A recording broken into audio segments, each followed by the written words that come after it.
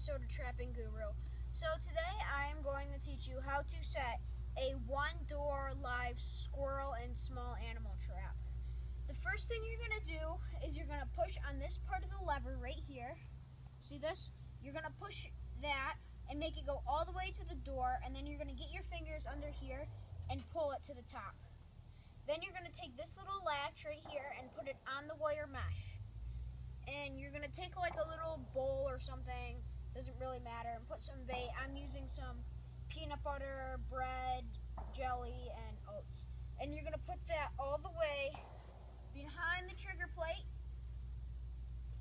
Move it a little bit forward, but just like that, so it's behind the trigger plate. Then you're going to take this off and just let it lay on the door, just like that.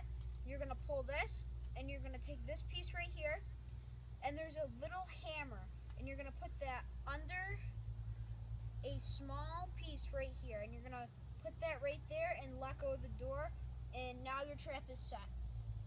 When you do this, you could put like a little trail of seeds going in there and put a bunch in the back. That's what I usually do, or you can just do it this way. So when your squirrel comes running along, it goes in there, runs in, steps on that trigger plate, and then this is what the door does. Then your squirrel's caught. It can't get out.